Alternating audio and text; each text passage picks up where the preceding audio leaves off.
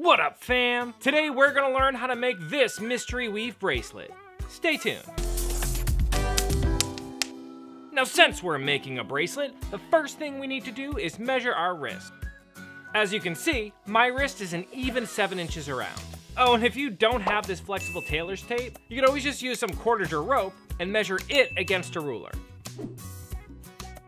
Now you're gonna wanna add an extra 2 inches to your measurement to account for any snaps or closures you're gonna wanna use. With that in mind, I cut a 3/4 inch strap of leather at 9 inches long.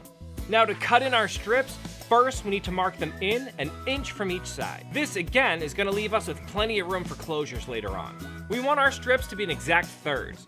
So at those inch marks, measure out and mark a 1/4 inch and a 1/2 inch at both ends.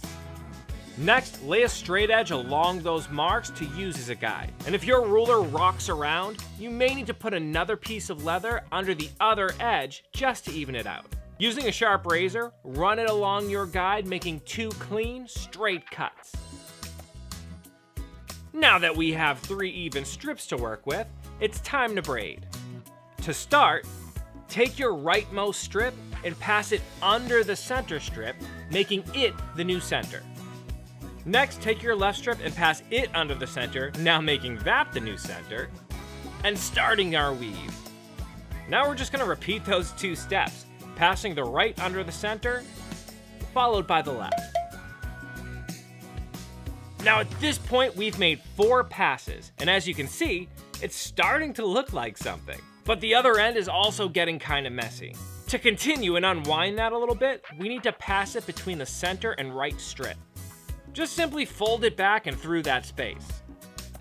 Now it's gonna make everything really twisted, but no worries, we're gonna fix that in a minute. First, we need to make 2 more passes. The right, and then the left, just like before. Now you see this gap that opened up on our left side? By just folding the far end under and through that space, all of the strips straighten out like magic. Now just do all of that over again. Make your 4 passes, then fold your end under and between the center and the rightmost strip. Follow that up with 2 more passes. And finally pass the end through the opening on the left, flattening everything back out. Okay, now just take some time and spread that weave all along the length of your strap until it's mostly even.